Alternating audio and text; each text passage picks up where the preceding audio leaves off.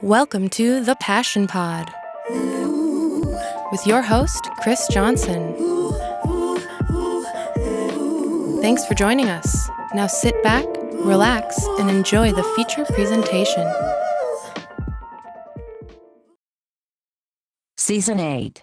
Episode 8.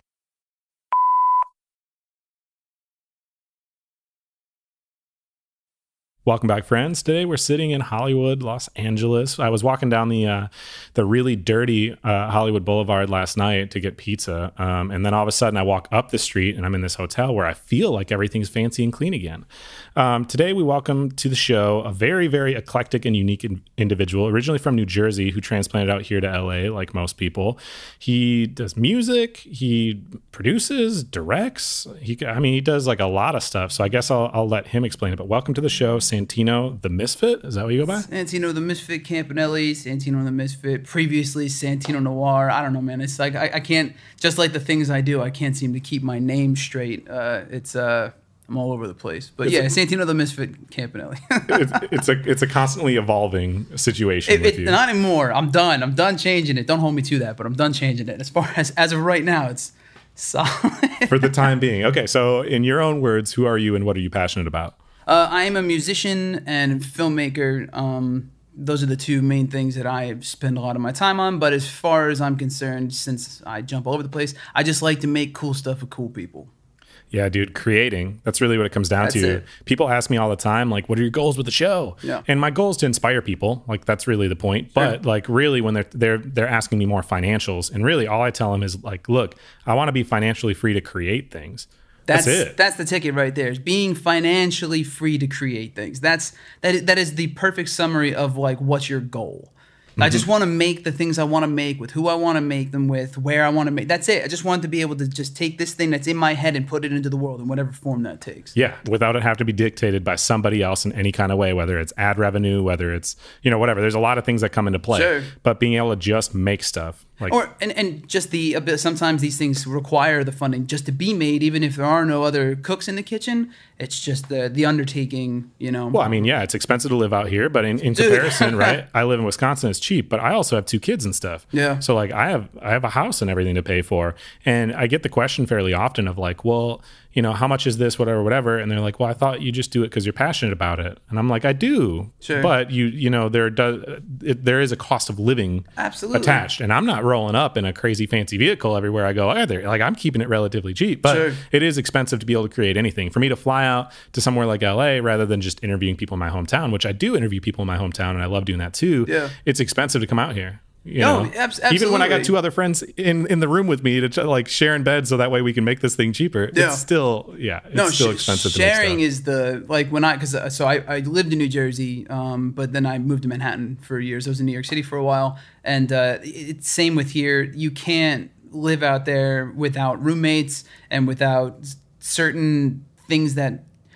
Only in those places, like they're concessions in most places, but like there, it's just like, no, that's just the way you live. Like you don't have a car in New York City, like stuff like that. Just you cut these odd things, you know what I mean? You just do whatever you need to do and find all the resources, and everyone pulls them together, and you're all hopefully working towards the same thing too. Like I lived with other musicians and stuff, it's because otherwise the cost of living out here is just insane. And same with New York. And forget about it, in New York, what you get like a shoebox for like $3,000. Like if you're anywhere downtown, it's crazy. Yeah, well, I mean, and it's just a different lifestyle too. The people who are out here doing what you're trying to do, they're not family people, and you can't keep up if you are, because we're not talking 40 hours a week worth of like working, right? You're out here specifically to grind and get done, to establish yourself and like create all these things. But it's all day, right? Like even when you're going out, you are trying to make friends, but it's usually intentionally being around the right kind of people too. Putting yourself out there in a way of like networking, but in a way that's still enjoyable, and you are making friends, but it is still work. Like you are still doing it very intentionally. You're not out here just to like mess around. No, I joke about it a lot. It's going out to places when you have like a purpose to go out, which feels like work. It feels like work until like the 3rd drink. Yeah,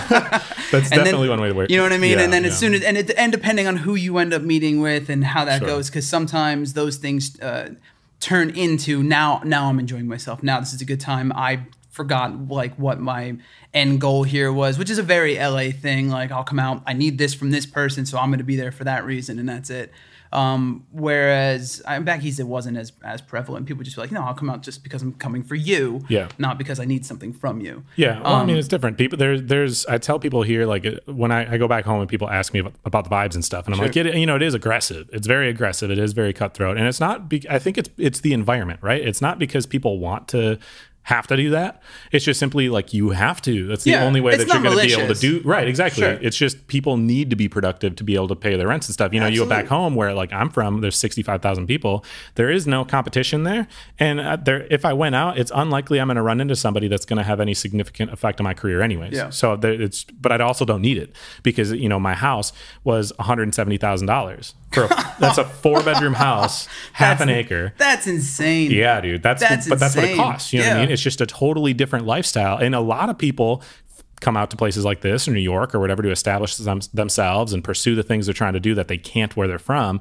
And then once they get to a certain point, they end up wanting to settle back, you know, somewhere quiet anyways. Yeah. You know, it's just that time of your life that you're trying to do this stuff. So let's get back to where you're from. You're from New Jersey. What was it like growing up? What kind of town was that? And I know your first like time in music was screaming in bands and stuff, right? So can you tell me like growing up how you even got into that? Sure. I started out in I was in Toms River, New Jersey is when I got into music. That's where I went to middle school and high school and all. And that's kind of when it kind of really caught me. I had always wanted to be in a band before that, but like I didn't know anything. I took like a couple guitar lessons. I was terrible. And I was like, well, this is never going to happen. Approximately how big of a city is that? Like how many kids in your high school type situation, I guess? That's a good question. I don't know, a couple thousand maybe. In the high school? I honestly don't know. It's a big school, and there's 3 high schools in the town, and I mean it's a big town. I mean, it is. Okay. Someone told me once there's an old railroad that hasn't been functioning since I lived there, but if it was functioning, that would be like the last hurdle they needed to be considered a city. Oh, okay. Apparently, but it's still very like blue collar and flat. It's not like when you picture a city, you know, like skyscrapers and that kind of thing, and it's all very spread out. But it's a big town. So I started out 2001. I think my first show was at Stone Pony. 13. How old are you now? I'm sorry. 34. You got to think about it, right? I'm 31, I think about it too. All the time. So as soon as you crack 30, it's like yeah. So we're on that same general time frame of growing up. Okay, so you're 13 for your first show. Was this like a high school, at the school thing? No, I opened a show at the Stone Pony, which is like a legendary venue by like Bruce Springsteen, Bon Jovi, all that stuff, and it's in Asbury Park, New Jersey. And this band Divinity Destroyed, I had been kind of jumping into the music scene like by being a mall rat and just finding, you know, people. That's where I met everybody and got flyers to free shows nearby, and wherever I could walk to, I would go, or wherever my parents, who were incredibly like either really really really supportive or just go, don't be in the house making all this noise, was one or the other. I would go to shows everywhere, and the singer of that band, I just asked, like, hey, I started this band with a bunch of kids that I go to school with, people I wasn't friends with before either. I only met them because I was looking actively for people to start a band with, and he said sure, and he let us open his show. And one of the last shows I played in Jersey is actually headlining that same venue, which I've done a bunch of times since. And that's been like maybe one of the few constants since I started music is that venue. Sure. Well, I'm sure it holds a special place in your heart a little bit because of that. You know what I mean? Shout to the Stone Pony, Asbury Park. That's what I'm saying. Well, as you grow and you know you can do things to give back a little bit to the space itself, it's like you want to be doing those types of things. Not to completely divert, but the last big show I did with my band Scarlet Carson back there, the opening act we booked, I met at the same mall I started at. He worked at the Hot Topic there. That's ridiculous. And when I was promoting that show, I was like, yeah, what are you doing? What's your band? I listened to him, hit him up. It's like, come open the show, and it was awesome. Yeah. I mean, it's a smaller world than people think, especially when you all of a sudden go into kind of like niche like spaces. Yeah. You know what I mean? Niche friend groups, niche industries. There's really not that many people involved. So not ones that make enough noise for like you and I to know at some point. Like once you get to a certain echelon, it's like everybody knows everybody. Yeah. There's just not that many people in the space. I mean, you actually could follow them all on Instagram and see their things. There's not that many people, which is like kind of rad, because then like nowadays I've established a little bit of a network out here where I can kind of just send out messages and text or DMs or whatever to people I've interviewed, And like finding interviews isn't that hard, right? Because everyone has friends. And as long as you're honest and hardworking and you're doing a decent job, then people are happy to help out and be involved with you. You know, it's because you went out and had a drink with a couple of them just for this specific intent of like, who do you know and all. No, yeah, no, but I mean, it's partially true though. No, it really is. Like, I never knock the hustle. I'm only joking. I never knock the hustle. It's a matter of tact, I think, with everybody. Well, like you said, it's not about it's as long as you're not doing it in a malicious way. Yeah. If you're really looking, and I tell people, I give people ask me for business advice all the time, and I always tell them the same two things. And I've said it before. First one is you have to be able to sell yourself as a solution to somebody's needs. That's it. You don't have to sell a product at all. If they think you're the one to help with this problem, you're going to be super successful in everything with that. The second thing is anyone will work with you if you can identify whatever the mutually beneficial situation is. So that's where we're talking about not being malicious. It's going, okay, well, I have these tools, these skills that I can help somebody with. I need help with this. If you can identify how you can actually help that person, they're going to want to work with you as long as you're not a jerk. Yeah. You know? Although, and as I'm sure you know, especially in like the entertainment industry and stuff, you can be a huge jerk and still, if it's beneficial enough for the person on the other side of that exchange, they'll put up with way more than they should ever have to, which we've all had to eat crow, so to speak. So yeah, but I would say the more successful people I've met, I was surprised by how nice most of them are. And then it made sense with me after like I thought about it more, and it was like, wait a second, people want to work with people they enjoy working with. That's probably part of the reason they got to where they are, is because people liked working with them over the years. And sometimes people get jaded and whatever else happens. I find it's the gatekeepers that tend to be the ones who have more of the attitude issues that I've dealt with, not the people that made it through the gates. Sure. You know what I mean? Like the people who can laud the power over you and take advantage of it. And we've seen no shortage of that happening in many spaces. So, Sure. Okay, so getting back to it, you grew up in New Jersey. You started playing. This was like high school. All of a sudden, you're playing. Can you explain kind of the years of like it growing? I guess your music career through then, and then into the time frame of you coming out here. Yeah. How long is this show? Yeah, exactly. Short version. I was in that band. That band was called Cultivate the Grave. We did the Pony. Played a bunch of shows in the area and stuff. That lasted for about maybe a year or so. Then it kind of evolved into another thing with different people called Defire, and I did that for years. We did shows at like Birch Hill and stuff, which was another big venue back in the day in New Jersey, and that was when I started to kind of get a taste of playing with some big national acts and all. Like we did a couple shows with like bands, I don't know if you remember, like Kitty and Head PE and all these dudes from back, and it was like just really, really cool bands that I was really into way back when, and that's when I was like, oh, I can... like I'm actually getting to a certain level. Maybe I should really take this a bit more seriously. And that's when I decided to lose a lot of weight. I was about 300 pounds in high school, and I dropped about $1 and change, I think, at one point, because I kept joking. I was like, how many fat rock stars do you see around? You know what I mean? Like, it's How old were you at that point in time? I was probably a junior. I think I was a junior going into my senior year of high school, so like 16, 17. Oh, sure. So this was before you ever moved out here or anything. Oh, yeah. I've only been out here 5-6 years now. Oh, wow. So I got here in my late 20s. I did a lot of everything else back in Jersey and then New York City after that. But yeah, so I started those bands, and then I was finding a lot of friction with band members at the time. I think I might have been a big cause of it. I'm very much we need to do this. We got to get this done. This is the way we're doing this. And speaking of tact, I didn't have a lot of it when I was that age. In my mind, I was like, no, this is going to work. This works. That works. Let's just do that. And Sure. Why are we fighting about it? Like, we all know this is going to work, and it would. But people don't like being told what to do. They want to be, part of it. And I didn't even dawn on me that I was telling people what to do. I was just trying to do what was good for the band. Yeah. And then once I realized to calm down and stuff, I started working with people again. But I ended up doing a solo project then, and that's when I first started doing hip hop. It's my cousin Luke. He passed away when I was 16, and we went down to his house in South Florida for the funeral. And we found his last lyrics were sitting on his dresser. And I had introduced him, because I used to live in Florida too. I've moved a lot, but I introduced him to the guys he was recording with at the time. So I went in, and I had never rapped a word in my life. I couldn't even sing at this point. I was just screaming everything and trying to sing very poorly. Trying a lot though. We recorded I wrote one song with this kid Gust and my buddy Alex, who recorded everything, and then I recorded his last lyrics, and then kind of on the side while I was doing the band thing, just kept doing hip hop stuff, like for me. I don't know what that was. It was, I guess, my way of dealing with grief or coping with it and stuff is just finding a creative outlet. But I knew the wasn't any good. Sorry, I know it wasn't any good, so I wouldn't dare release it. It'll never see the light of day. But I just kept doing it. And then once the band thing fizzled out, I was like, this was, I think, my senior year. And I was like, let's just try it. And I put out the whole thing was they gave me a bunch of grief for my attitude. So I leaned into it and started a solo project called Godlee, Goddlee. Oh, and called The Brilliance. Like I was just like, all right, you want to call me like, you think I'm too arrogant? Let's lean into it and see if this gets everyone kind of talking about it. I was trying to be, a marketer at the time. Sure. That did not play out. So I mean, but that kind of started that, and I moved to Florida for a while. Went through what I call my normal phase, where I wasn't in a band.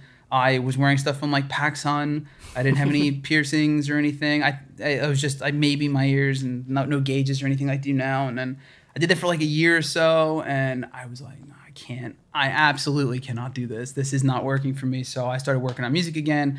I pierced my eyebrow, my lip, gauged my ears, started getting the sleeve started, tattooed my hands before almost anything could even show through a sleeve, just to make sure that this is what I was doing. I moved back to Jersey, started Scarlet Carson, and I did that for about 6 or 7 years, and that was probably one of the biggest things I've had the good fortune of doing. And that was we're a hard rock band. We broke up for quite a while, and that's a whole other story, but short version of that, we were together for about 6-7 years. I think from like 2006 to 12, somewhere around there. And we started out, smaller venues and worked our way up to headlining Starland Ballroom, which is a pretty big venue back in Jersey. I think at 3,000 cap or something like that. We've played with, we played with Papa Roach, Fuel, Buck Cherry, Motley Crue, Vince Neil, like name a band that was prevalent at the time. We either opened for them or played direct support for Papa Roach, which was awesome, and Vince Neil. So we did some cool stuff, played Bamboozle at Giant Stadium a couple of times, won some big contests, yada, yada, yada. Did all that, and then I fell into old habits, it seems, and they didn't like... Things were working. Things were working really well. And I wanted to come out here, though, because they weren't continuing. We kind of hit a ceiling out there, plateaued. And I wanted to come out to L.A. because we were doing, I think we did 12, collectively with all the acts in the bill, we were like 1,200 people for a local show that I promoted. Was like, if I did that here in LA, if I put 800 people or whatever, that would pack the House of Blues with a line out the door. Right. Like, had I done that here, we'd have had at least a manager or an agent or a label or something. Because we had nothing. We were doing everything completely independent, funding everything ourselves. I was our web designer, social media marketer, graphic designer, print, I handled print, and we had our buddy Jeff Wallace who mixed all our stuff, and that was it, man. We started tracking his stuff originally in his mom's garage, like that's, we just did everything super, super, indie, grassroots and all that with our fans and everything, and that was it. And so I started my solo project again, but that was under Santino Noir, and that's when I moved to New York City. And that was a hip-hop thing again? That was a hip-hop project. And the reason I actually didn't come out here immediately after the band is because I was going to. I found a place downtown L.A. The band thing was fizzling. I wanted them to come. They wouldn't do it. And I was like, well, I can see this going downwards. Like, we got to make a move here, and we're not getting any younger. But then Hurricane Sandy came and hit and totally just wiped out my parents' house. It destroyed the damn thing. I mean, it was salvageable-ish, but that was a whole episode, and we had some other family stuff going on, and also I didn't want to be that far away from them. So I stayed nearby and moved to New York City instead. Sure. I was there for about 3-4 years. What was different about the hip-hop thing at that point than time? Because the first thing that you dropped was like very much leaning into arrogance. So how was it different the second time around?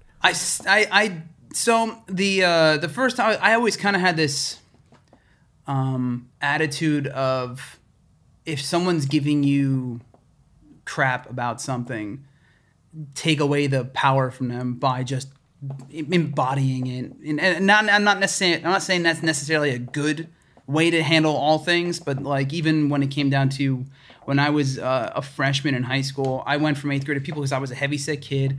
I was wearing like West Coast Choppers t-shirts and denim vests and like, big baggy jeans and just kind of was, regular looking doofus who was a big chunky kid.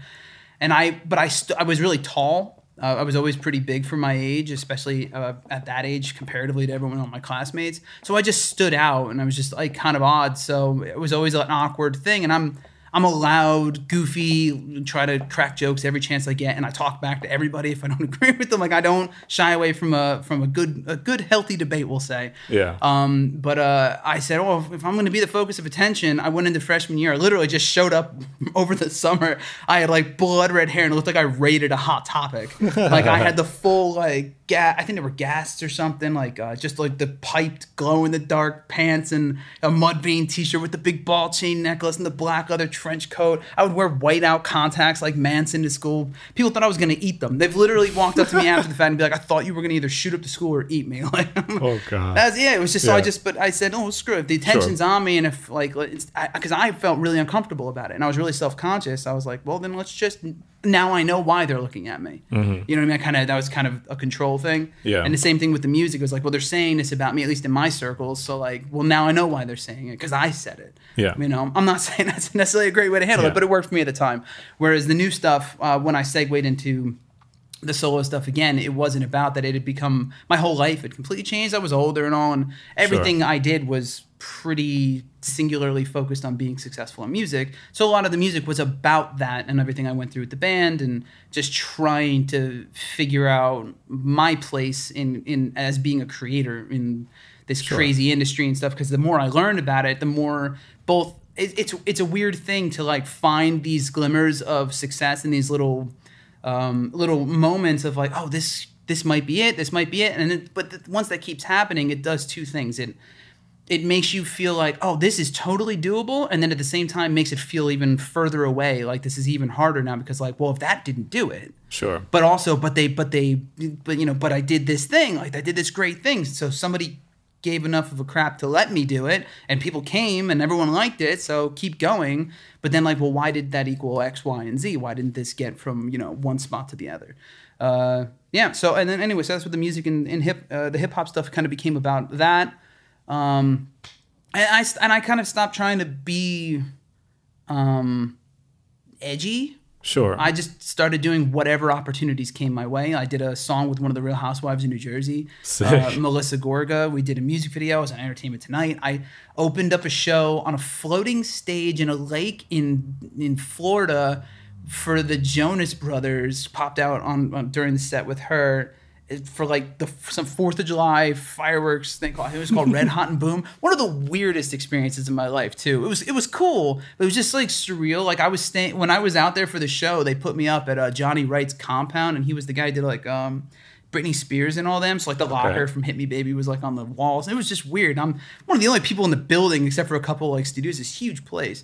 It was weird. All of it was weird. And there was people. They had like choreographed dancers, and I had come from like, metal into hard rock and all that stuff. It's like, pop is so not my thing. And I wrote this thing overnight for her, and it just kind of snowballed. And so that was, but I would just throw it everywhere. And that kind of became my thing, and it's still my thing. Throw it everywhere. If I enjoy doing it, the people I'm working with are cool. Like, who cares what everybody else thinks about it? Oh, you're not that guy. Oh, eat it. Like, don't tell me what I am. I'll do whatever I want, and either people are going to like it or they're not. And throw, see what sticks. It sticks, all right, focus on that a little bit more, Sure. Well, I mean, life's supposed to just be a fun little journey anyways, right? If you're taking it too seriously, you stop enjoying the whole time. And if you actually are just enjoying something in the moment, there's no reason why you can't do it. You look at, like, there's so many people who have completely transitioned their, like, career paths to do totally different things, right? Like, look at Jessica Alba as a great example. She's made so much more money and had so much more success after acting. Oh, yeah. And everyone just assumed that's all she could do. And I'm sure she's loving everything she's doing. You know what I mean? But there's no reason why she can't do that. And that's that. You've seen that, Jay-Z, you've seen it with a lot of people. Anyways. I'm excited to like go through and see, or I should say, listen to all the different stuff that you've made. Like listen to like the hip hop, like looking at you in person and being like, so you did hip hop and you did this, and I'm obviously pop stuff. Like I'm just excited to kind of like go through the discography and be like, who is this dude that I just hung out with? It's funny you say that because you asked me before about my name, and that's actually why. So Santino the Misfit now, like even that song, which is Scarlet Carson, is the band, but we added my name and my guitarist's name to it as credits as well. Oh, sure. So that when you go through my discography on like on Spotify and all, like these different songs show up, and same with the movie soundtrack and all. And I think like what people must think listening to like this song to the next song to the next song, like what the hell is going on right now? Yeah, dude. Yeah. Well, I mean, even through the show, like I said, you do different things. Like for me, I own a skateboard shop, right? So like that's what most people think about me as. And then last night I was interviewing Caitlin O'Connor, who is like a TV host and does stuff with like Maxim. Like she basically just like this model who interviews people. Sure. And I'm like, so wait a second, this dude who owns a skateboard shop in Eau Claire is also the same guy out in LA interviewing models and stuff. I'm like, what? Yep. How is that the same person? It's like, wow, I like a lot of different things. Yeah. So getting into like different things that you like, you moved out here at some point. I guess we should talk quick about that, but then I want to get into the movie thing, getting into that. So what was the move like here? Let's get into that first, and then we'll get to the movie stuff. So actually, one feeds into the other pretty seamlessly. Is when I moved to New York. Before that, because of all these different music projects, I had been, you usually shoot music videos with them, and then with the advent of digital, the digital camera technology and stuff with the Reds and all, it was starting to become easier to shoot actual music videos without massive budgets, so you didn't, that didn't look like garbage. And I'm super picky about the aesthetics of things. Like I started out, my first job, I did graphic design and stuff. I was building websites for people when I was like 10. Like that's how I started. I started on like Adobe Photoshop and all that, like before anybody knew what the hell Adobe was. So I've always been really picky about the way things look. And then I found this director when I was doing Scarlet named Scott Hansen. We shot our first music video, and then when I went solo and I was in New York, I started shooting more music videos with him. I had done maybe 2 or 3, one out here actually in LA, called Feeling Good, and then I shot a video called Break Me Down in New York City and all. And then I, through playing shows in New York, met another videographer, this guy, Walmy De La Cruz, shout Walmy. And we started shooting music videos together out there. So now I'm around this equipment and around this like kind of being on our own little mini indie guerrilla sets. Sure. And I'm directing a bunch of them and kind of storyboarding them. And I started editing a bunch of them. I had already kind of had some experience with all of this. And through the music is how I ended up getting even heavier into, I guess, my foray into filmmaking. Which, to be fair, I kind of jumped from one thing to another as seems to be a theme in my life. But I was doing the music videos, doing the hip hop thing in New York. Did some really cool shows. Was flying around. I did play with MGK down on South Padre Island for spring break.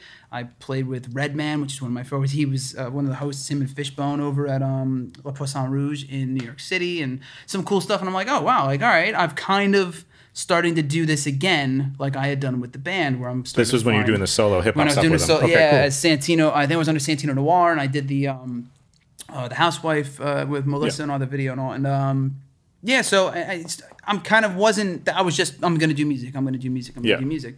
And then I decided I wanted to move to Los Angeles. I've been talking about it forever. We were far enough away from the stuff that had happened that was keeping me closer to home, and it just felt like the right time.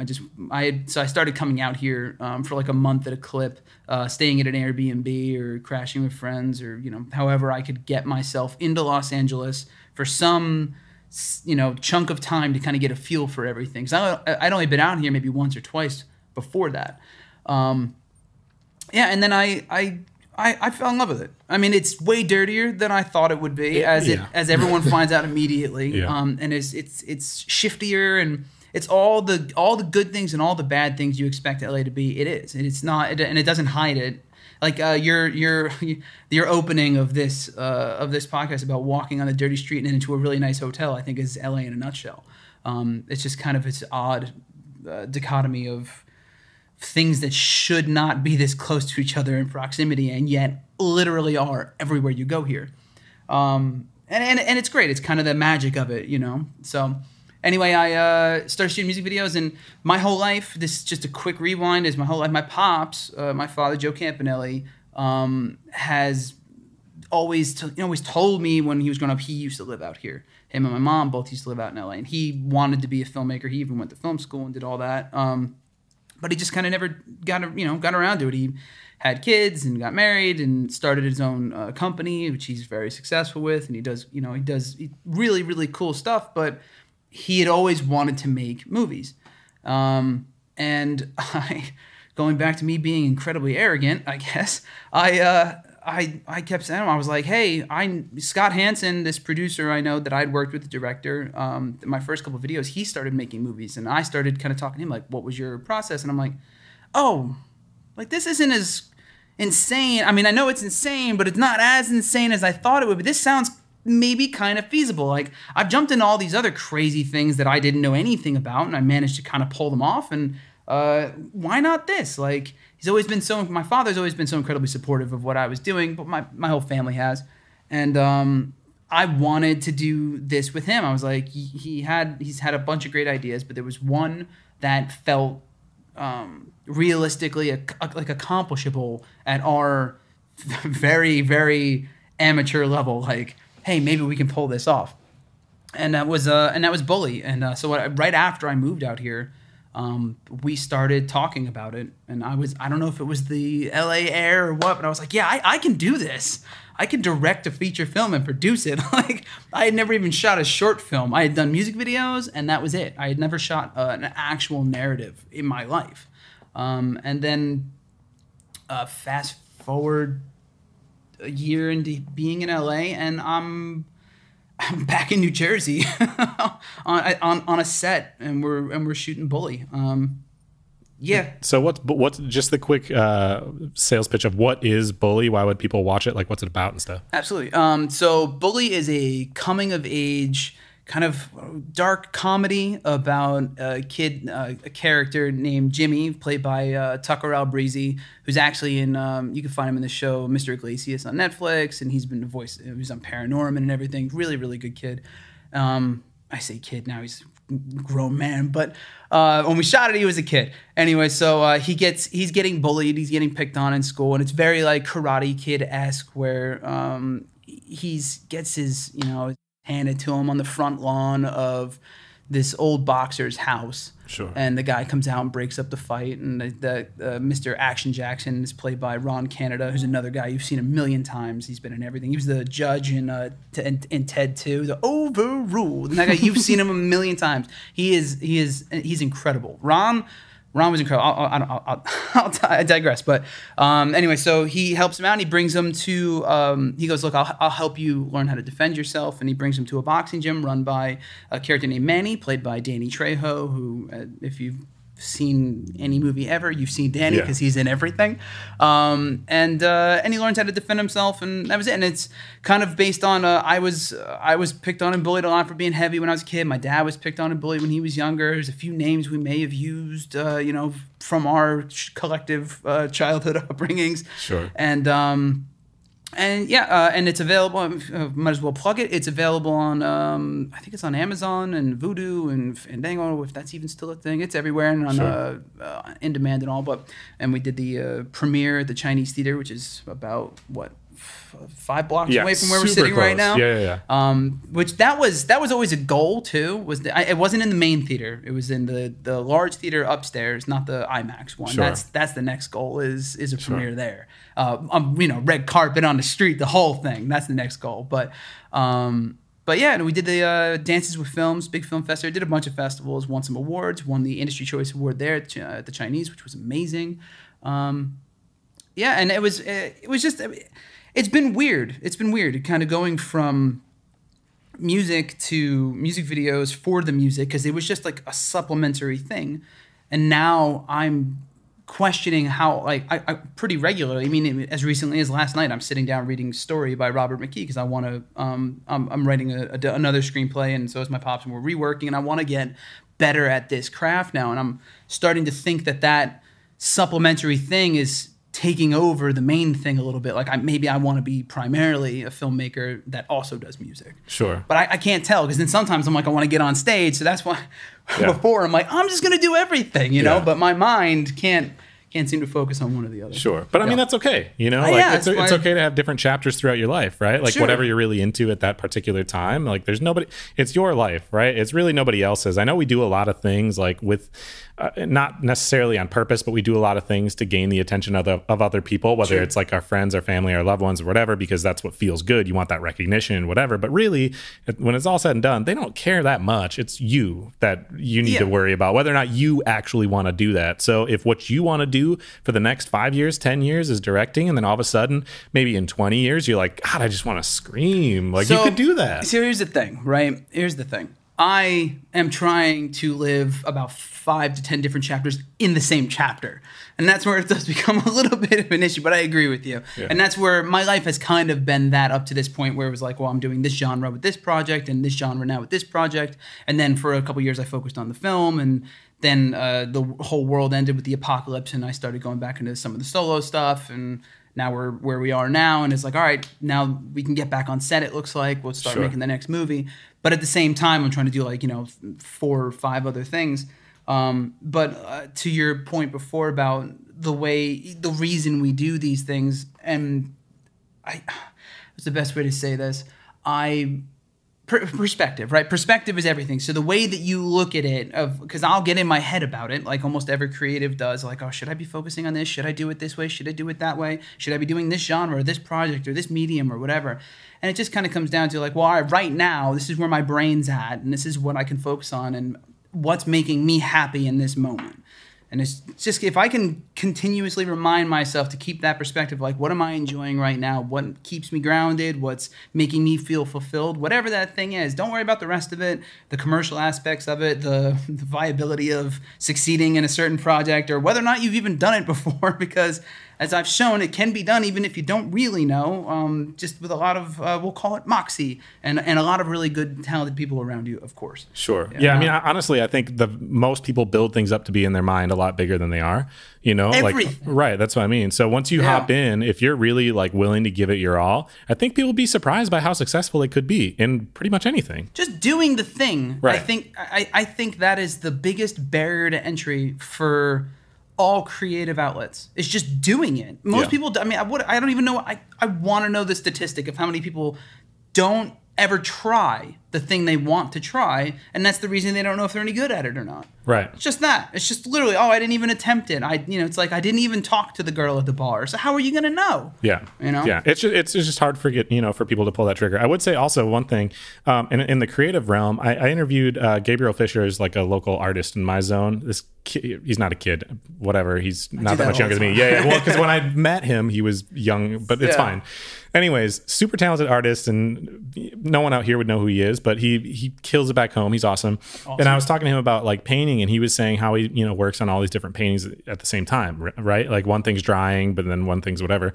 And I think it was kind of a cool metaphor to look at, like in the creative space, in any kind of creative space, you're not going to be killing it at everything all the time. Whatever is feeling good that day is probably where you should spend your energy, right? Yes. So if you can kind of diversify your time, like with me, I have my show, and then I have my shop. Well, then I also have to design merchandise for that, but then I also have to create content for this, and then I also paint murals and stuff like that. It's like whatever's feeling good and whatever's working for you that day, that's where you can spend your time. Absolutely. So when you have all these different things going on, you have a little bit more leeway. Granted, sometimes you have a deadline for this, that, or whatever, so you have to do that. Yeah, but deadlines tend to throw a wrench into the gears with stuff like that, and that's when it starts to make things that you enjoy, like external pressures, even if they're self-imposed, tend to make that seems to be the first catalyst to start to build a disdain for something that started as a passion or a love. And you have to be careful not to fall into that trap, because it's a real easy trap to fall into. Yeah. And I think there's another good thing about diversifying your creative outlets, is that you can easily step away from something that may be causing you a bit of grief or a bit of frustration or what have you, as you well know, with the you a bit like me in the eclecticness of the things that you do. I find just going with sort of the inner flow while trying to stay within the outer flow. Does that make sense? Yeah. Like where you want to go. Right. Well, it's tough when people have something they're really passionate about and they try to dive full in as a career. The problem is if it's not like, if it's bringing that disdain and they don't have any other kind of outlet, now all of a sudden the only outlet that they had before isn't there now. Yeah. So it becomes a huge problem. Yeah. So it trying to like navigate that is always going to be a struggle for a lot of people. I want to talk about, because we're diversifying our, like how we're spending our time. You do have a podcast. I do. Right? You already do talk probably more than I do in a regular day, but then also recording. So you want to talk about your podcast a little bit? Yeah, absolutely. It started as a result of, as anyone listening to this can tell, I can ramble quite a bit. And I found a good friend who can do the same. And he and I didn't get to we didn't get to really hang out a whole lot before the pandemic started, but we had communicated frequently and all that. My buddy Dane Alexander, you can call him Dane the Great for short, though. I love that one. But Dane and I, we actually met. We played a show here. At the what used to be Sayers Club. I think it closed during the pandemic. But we played a show, and as soon as he hopped off stage, I was like, "Who's that? Who's that? Some." Like I need to know him. Like he just had that energy. Like I do. Like I jump off the stage and get in like the crowd's face and stuff. He was doing the same thing. I don't care how many people are in the room. Like just leave it all out there. And we just hit it off immediately. And we had kept in touch. And this is about a year or two after the world ends.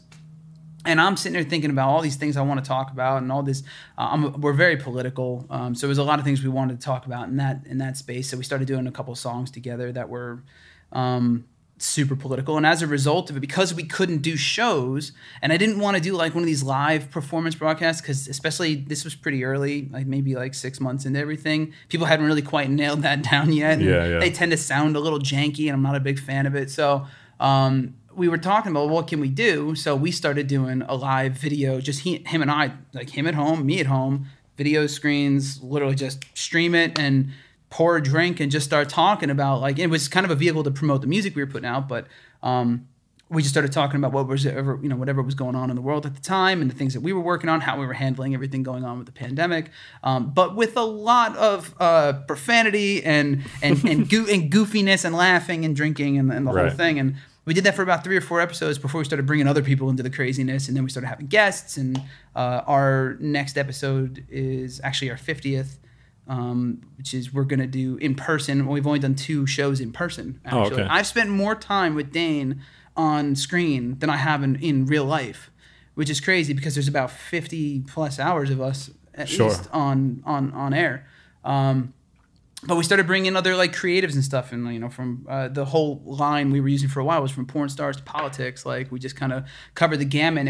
It's just an outlet for creatives who have an opinion about the things going on in the world, and can you want to come talk about it? Because a lot of people shy away from it. They want to talk about something specific, and that's fair enough. And we are not shy.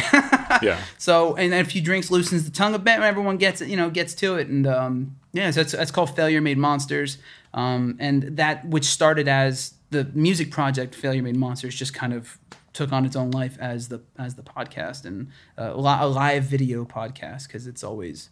Yeah, we like the extra bit of danger to it, where we can't edit it in post. Can't fix it in post, man. You said it, you're in trouble for a very long time. Yeah. So, no, well, I need to come on that, number one. But absolutely come on. We gotta make that happen. One thing that I love about it, I forget who I was talking to about this now, which is unfortunate. But anyways, we're talking about like influencers and stuff, and we're talking about relatively famous people, right? When you have a following, when you have a fan base. Yeah. Something like a podcast is such a unique way to do an interview, because typically in a magazine or something else, like it's pretty thought out exactly how you're going to respond to something, and there's only a dozen questions or whatever. It's like very straightforward. It feels more scripted.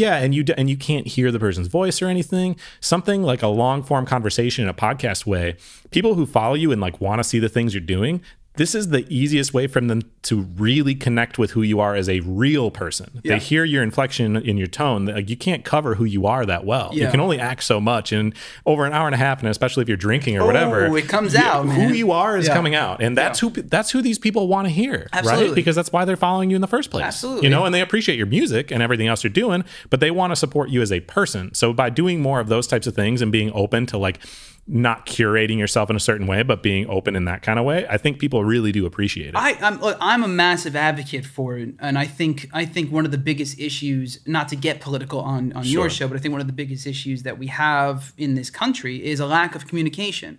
It's not everyone's talking at each other, but no one's talking to each other. Like a lot of people that I'm very close to, I disagree with vehemently on a myriad of topics, especially across the political spectrum. And we get into it. We get into it. If a few drinks are going, we're out. We'll be those crazy people in the back corner at the table till 10 or 11 at like an Italian restaurant yelling and stuff and doing more drinks, Yeah. But I think people want to hear like what you're about, the way you're saying, but it is a double-edged sword because some people don't. Some people, it's like the shut up and dribble types and whatnot, which I don't understand. Sure. But I'm not shy about who I am through my art already.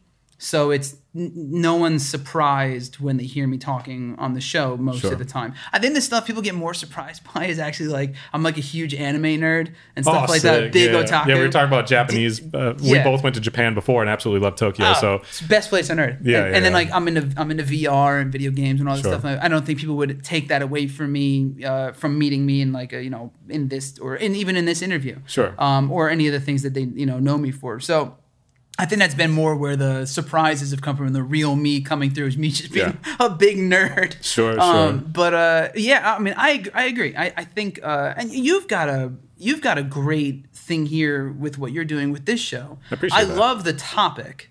You know what I mean? I love the core of what you're doing with this because you're bringing out people. What better way to have a passionate conversation than by talking to someone about their passions? Quite specifically, I get people. I'll get the energy out of somebody, but it might not be necessarily a positive energy. It's a frustration or an anger or fear or whatever. But this is something where you go like, hey, no, like I love talking about this thing. I've dedicated much of my time to it. Let's go. It's really hard to get bored listening to somebody talk about something they're passionate about. Sure. It really is because of their energy is infectious. Yeah. And you're like, I've never thought about this topic like this, but now I'm excited about it. You know what I mean? It's like any good movie. You watch a good movie about like boxing, and all of a sudden you're like, maybe I should start boxing when you didn't care to box in the first place. By the way, www.bully.movie. Sorry. Yeah, there you go. No, I definitely really want to check the movie out after this. So, anyways. I imagine your music taste itself has got to be really all over the place too. Like, when they do the Spotify end of the years, I'd love to see what yours is. It's all over the place, man. And I from metal to hip hop to I'm a huge fan of Sarah McKenzie. She's a jazz pianist and singer. I listen to a lot of like the old crooners and stuff too. Sure. And then I'll jump to like 12-Foot Ninja. My buddy's in Bad Wolves, Fire from the Gods, and then. Any rap metal too. I love almost all of it. Sure. Just like Linkin Park, Rage Against the Machine. Yeah, Rage is my all-time favorite band. Rage is the jam, dude. Yeah. There's nobody ever no one's ever sounded like him before. No one's ever sounded like him after. Zach De La Rocca, I know he did a couple like little side projects and stuff after those. The one with Run the Jewels is still my favorite post. That one was sick. And then Run he did. The Jewels fast, oh my God. Yeah. LP and but then he did the One Day as a Lion thing. That like little EP thing I was hooked on for a minute too, and I feel like hardly anyone's ever heard that. But no, and it's not common. No, and unless other than the Jewel stuff, I don't think anything else he's done has really popped other than with Rage. Yeah, which is crazy because like of how big Rage was. I know it's mind blowing that anyone could fade after that. It's crazy. You know who's Morello's crushing it though right now. My buddy, speaking of bands, he's one of my all time favorites, Papa Roach. Yeah. I have a great stories with those guys, man. And Jacoby's still one of the nicest people I've ever met in the industry, hands down. No con. I say this way too often too. At this point, it's weird, but his brother Bryson's a buddy of mine, and he just directed the new something with Tom Morello and Grandson. Did you hear that? No. Oh, it's awesome. Tom Morello and Grandson did a track, and Tom did a track with the dude with Ollie from Bring Me the Horizon too. So he's murdering it right now. Sure. And I just been like, can you just do one with Zach now, man? Come on, come together, get over your differences of politics or whatever else is the problem at this point, and just like do it. Yeah, totally agree. Okay, so now you're back on the directing path. You're still doing a bunch of stuff, right? But the next big thing you're trying to do is another movie, another feature. What's kind of the plan? Where are you at with it? Can you talk about what can you like? I guess what can you actually tell us about it? That's a good question. I can. So working title right now is Not So Wise Guys. My father, the stories by him. We're rewriting the script as we speak. Last time when we did Bully, the story was simple. It was an easier, standard, like classical, archetype type story. It's just, kid gets bullied, kid learns how to fight, kid stands up for himself. Very straightforward. And it was just a good feel-good thing. Whereas this one has a bit more layers, a lot more characters, more grand locations, bigger sequences, and a lot of things that I want to make sure are all on the page perfectly before we even step on set. I learned shooting the first movie was the best and worst film school of all time. It was just full on trial by fire, and learning everything on while the world's on fire, but learning everything on set was one of those things where it's. I know that I came away with so much from it. Yeah. But I can see how, and the reason I don't always recommend, I could see how it could dissuade a lot of people from wanting to do it again. Like it did with my father for a little while. That he was, when he thinks about some of it, it's not always a pleasant memory. And I can't say that. I enjoyed a lot of it. Even I could do a whole episode. We've joked that the behind the scenes of our movie would be better than the movie. That's how insane stuff was. And I'm talking like just a nugget. The houses before we started production, right? Scott and Desiree, who was our UPM, showed up to get just kind of situated for our cast and crew and all. And the houses that we were putting everyone up in, we were scammed. They didn't exist. They existed, and we paid for them, but the people we paid didn't own the houses. Oh no! And so I spent my first night in the middle of a nor'easter storm in a tiny police station on one of the islands outside Tom's River, and I think it was in Island Heights or Seaside Park or something, and.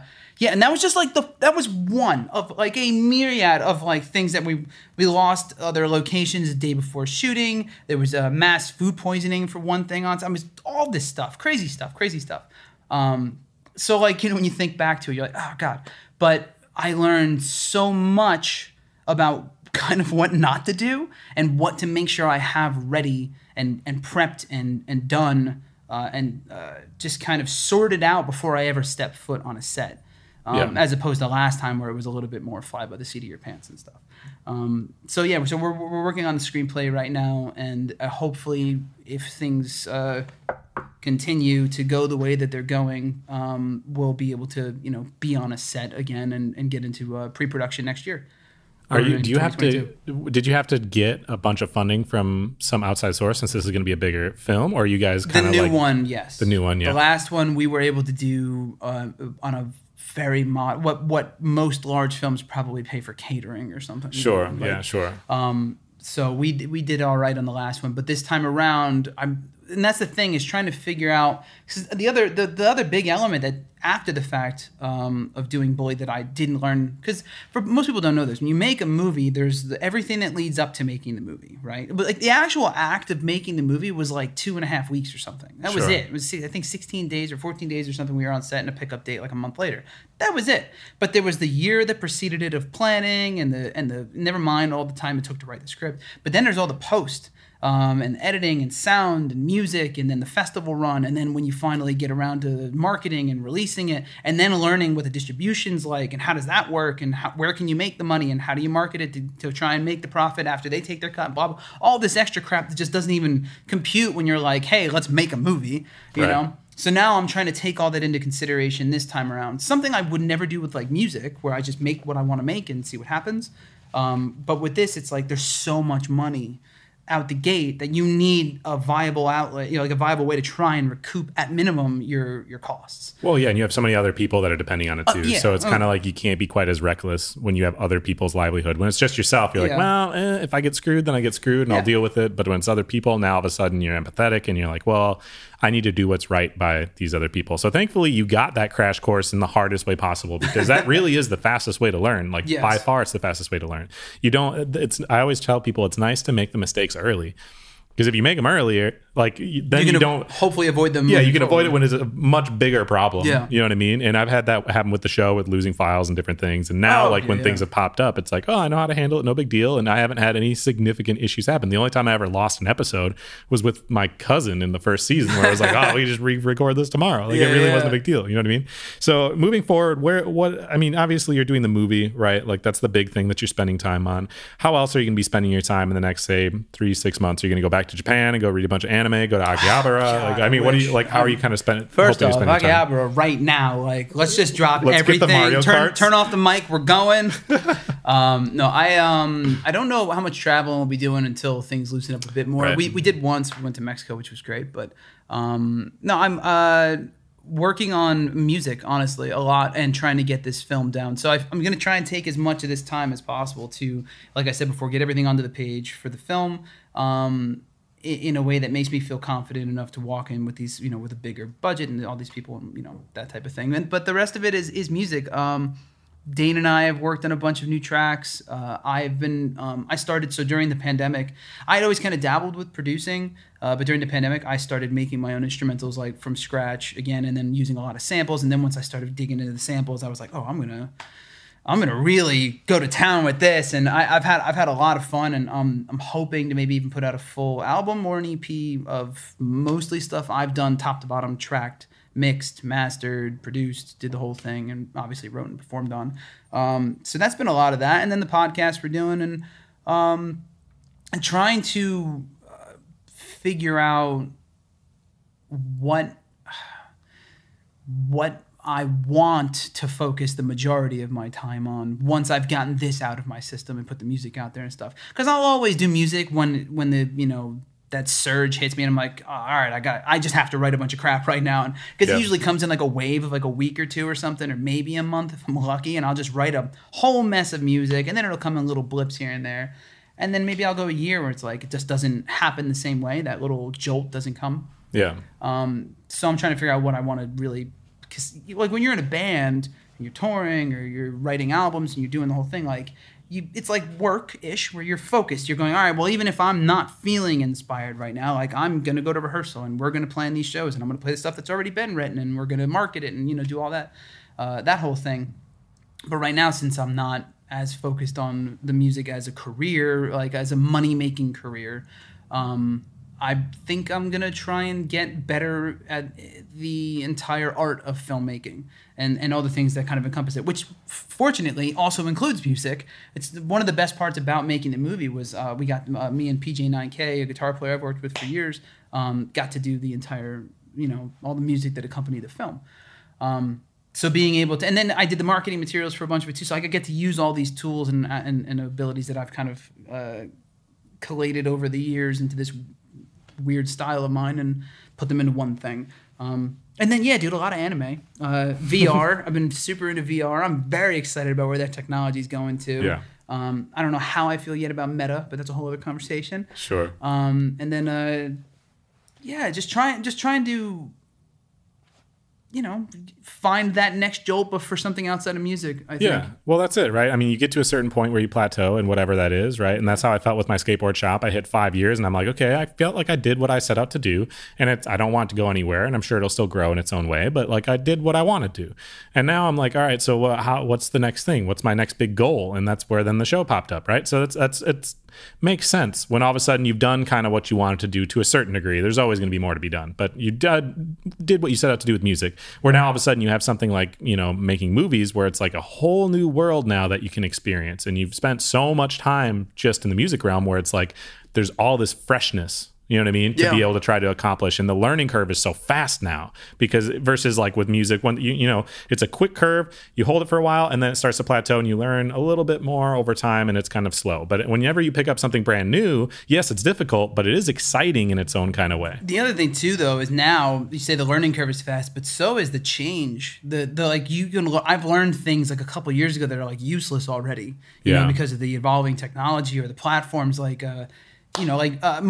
marketing is probably a perfect example of this. Like just over the pandemic, the style of marketing we're using for things has changed. The platforms we're using are shifting in certain ways. Like TikTok completely changed the way people are marketing even on other platforms. Like this more UGC, user-generated style content has become far more prevalent than it was before, whereas like Polish and the more like Harmon Brothers style commercials like Poopery and all that, those were the thing. And now it's like, oh, it needs to look real. And I'm like, dude, I just figured this one thing out like a year ago, and I got to change the whole thing.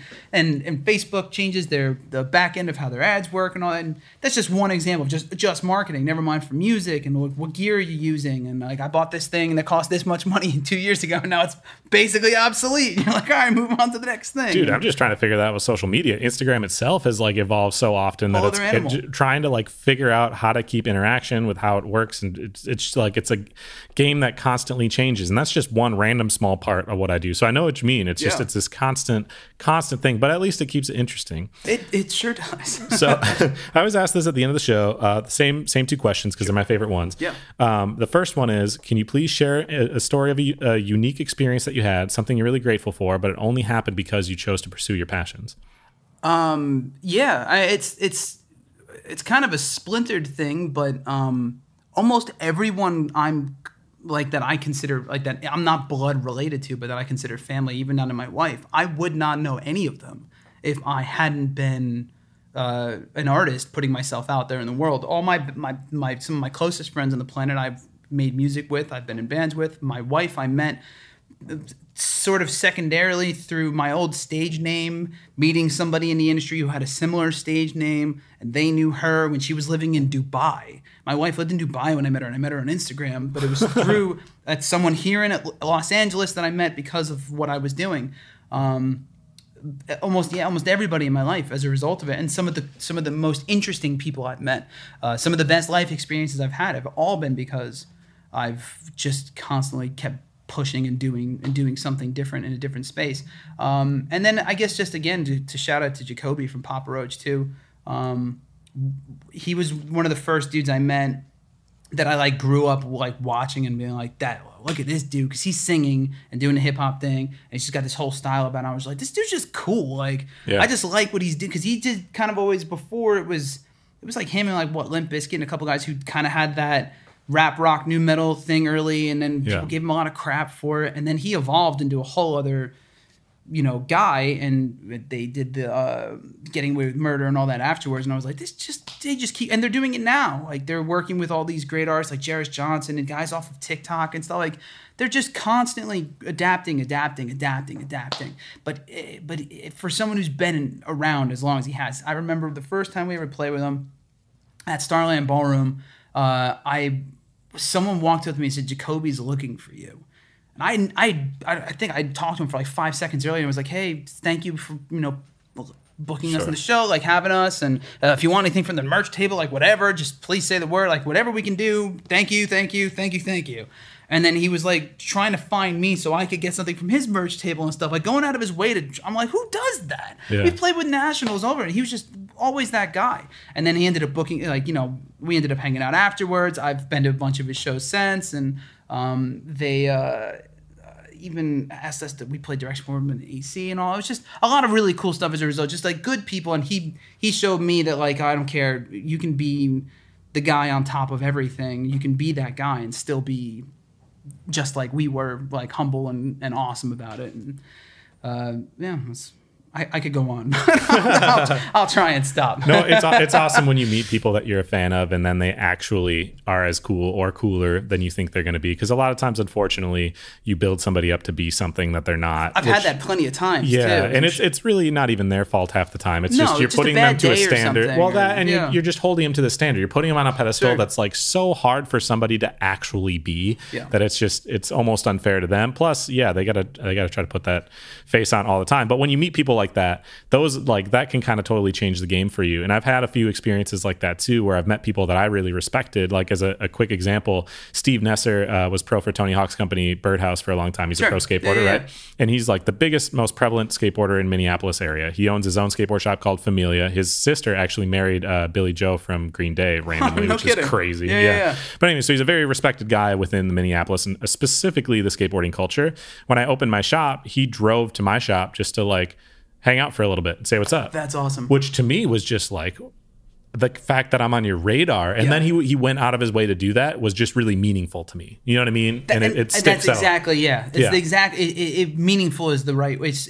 It's quite a thing to be a fan of the image of somebody, the art, the avatar of a person, right? The way we are with most things, but then to also very quickly become a fan of that person's character, right? Like a personal character. It's really something, because now I'm like, well, you're just awesome top to bottom, and then it becomes that that I think that's where people become really truly inspiring. Like, I can make art like you, but if you're a crappy person, then like, well, all right, that's not as inspiring. But if you do something I appreciate and you are someone I can appreciate and you treat others in a way that I can appreciate, well, now I want to really try to like model myself after that. And I've only met a handful of people I can say that about. Yeah, but I mean, you hang on to those people. It's really for important. Dear life, right? And that's one thing I think we, as anybody that has any kind of following at all, and again, I don't have like a huge mass people follow whatever, but even just through the show, and through my shop, like there are people that pay attention to things that you do. And for me, especially like kids and stuff in my town, it's really important for us to recognize the position that we're in, where we can inspire other people if we choose to carry ourselves in the right kind of way. It doesn't mean you have to be on and have that face on and be that way all the time. Just when you're choosing to be in a position to be around those people, you have to be able to do that. I think empathy is the key there. Just always, you might not always feel like you said on, like to be the character that you portray sometimes, but just at least be empathetic to them, and vice versa too. People have to be that way towards us to understand, like, hey, I'm not always on, but I'm not going to just shun you because I don't feel like dealing with you or anything like that. That's just rude. It just comes with the territory of like what you do when you want to be in front of people. So I also asked this is the other question I was kind of like alluding to, is I think the fastest way to learn anything is through mistakes, right? Which obviously, like we were talking about that with the movie, where like that was the quickest way for you to learn. So maybe this is going to come back to that. But can you share a story about a unique specific scenario, a story about a mistake that you made that taught you something that somebody listening might be able to benefit from? It's funny. I knew we were going to talk about this, and I accidentally answered. The first version was in the beginning of the podcast. I was discussing how I interacted with people that I was working with creatively, and I fortunately learned that lesson since. But it really does come down to, and again, I guess empathy does play a big part in this too. Is trying to. I did not for a long time. I was so worried about the goal with the project, with like I wanted to making the art was one thing, and you do that with your friends, and then but once that art's done, as you know, you have to market it, and you have to perform it or show it or whatever. You have to share it in some way. Great art can only be recognized as great if people are made aware of it and are able to enjoy it. And the biggest problem I had for a long time was I was so goal oriented and like, all right, well, we got to get this out there and stuff, and I didn't think about the way I was interacting with the people I was working with while I was focusing on those goals. I was very kind of like dictatorial about it. Emphasis on the first syllable of that. And so it took me a while of, different people from different walks of life and different projects echoing similar sentiments, criticisms to me. Most, especially when you were younger, not in a constructive way, not in a way that made me think about it, just in a way that made me reactive, and I didn't, so I didn't learn anything from it. Like I said, I leaned into it. But now, like when we shot the movie Bully, for instance, and even working with Scarlet Carson too, like while things went a little sideways for various reasons, in the early days of that project, or I say early days, but 5-6 years in or whatever it was, I made sure that like I talked to everybody on our crew. I was helping them move gear and stuff. Like I had drinks with our DP the other day, Andrew Pulaski. He happened to fly into LA, and we grabbed a drink, and we were joking about it. He goes, he'll work with some directors, like, they don't even talk. It's like, you look at their face, and that's the answer. Like, no, you got to do another take and stuff. I'm like, I go, dude, if I'm ever that guy, slap me across that same face. Like, don't ever let me be that guy, because I want to always remember, and you should always remember if you're listening to this, everybody's just trying to do whatever, makes them happy in whatever form that comes in. Everyone's just trying to, kind of chasing that dragon of feeling fulfilled or feeling good enough or feeling validated or being viewed as successful or what have you. It's all the same crap. It's all kind of rooted in the same feeling of like, I did this right, So just when you're working with people, just remember, like, even though we might all want the same thing, and I understand that there needs to be typically like one person running the ship and then everyone else kind of working towards it, and not everyone always understands the hierarchy of things, but don't crap on them because you're so focused on the goal. Like, remember where they're coming from. Try to put yourself in their shoes and be empathetic to like maybe why they're thinking that way or feeling that way, and listen to them. Some cool ideas, stuff in movies, stuff in songs, stuff that happened in studios came from someone who had nothing to do with the project, or at the very least, maybe not the creative element, like a grip or something was like, hey, maybe I'm not saying that all grips should be telling directors how to make movies. I get that that's not the normal thing, but like, don't always, just because they're not this person, and just because you know what you're doing, and maybe you really do, like I believe I really do, doesn't mean you should treat anybody crappy because of it. Yeah. Just be good to everybody, listen to everybody, try to take it all in, be understanding, put your foot down when you need to, but just be mindful. I think that's the best way to say it. Just be mindful of how you interact with the people you're working with, no matter how tunnel visioned you are, because it's real easy to kind of get into that zone and just kind of like, well, everyone else is there, you're all an obstacle now. I'll tell you what though, if you're dismissive of the people around you, they're going to be dismissive of you and everything you're trying to do. Your goals aren't going to be realized because you're not respecting the people around you. So it is extremely important. Okay, well, we're at the end of the show. I appreciate you coming on. One more time, where can people kind of follow the things that you do, and also how can people best support you? They're going to be listening to this show and go, okay, well, this was really rad. How can they support you now moving forward? You can go on SantinoTheMisfit.com. Follow me on social media at Santino the Misfit. Everything, Instagram, all that jazz. And go watch Bully. Go watch Bully so that when we go and start raising money for the next one, it's a little easier because they see all those amazing reviews that you left on Amazon for us. But yeah, go watch Bully. It's on Amazon. You can also find bully.movie is the web address. And go listen to the soundtrack for that too, which I'm very proud of, and we had a lot of fun making.